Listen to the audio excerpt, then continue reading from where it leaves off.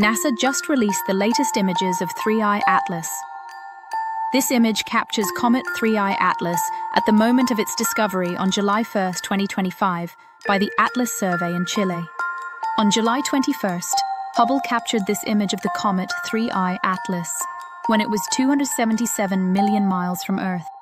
On August 6th, James Webb Space Telescope observed the comet 3I Atlas with its near-infrared spectrograph instrument. NASA's SPHEREX mission observed this comet for about a week, from August 7th to 15th. Between September 8th and 9th, the Psyche spacecraft captured 4 observations of 3I Atlas over an 8-hour period.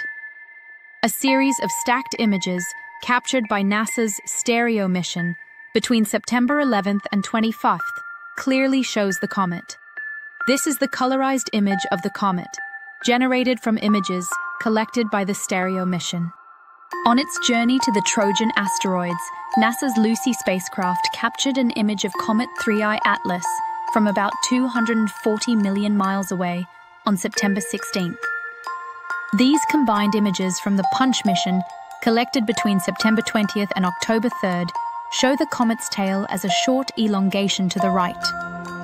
On September 28th, MAVEN's ultraviolet instrument images the hydrogen atoms surrounding the comet. Combined images from Punch, collected between September 28th and October 10th, when the comet was between 231 to 235 million miles from Earth. On October 2nd, the HiRISE camera on the Mars Reconnaissance Orbiter observed the comet from about 18.6 million miles away.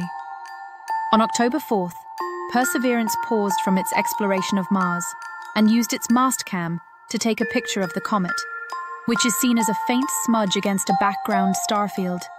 Again, on October 9th, instruments on the MAVEN spacecraft at Mars show the halo of gas and dust surrounding 3I Atlas.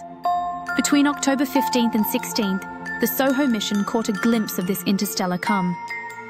Subscribe now for more fascinating space updates and discoveries.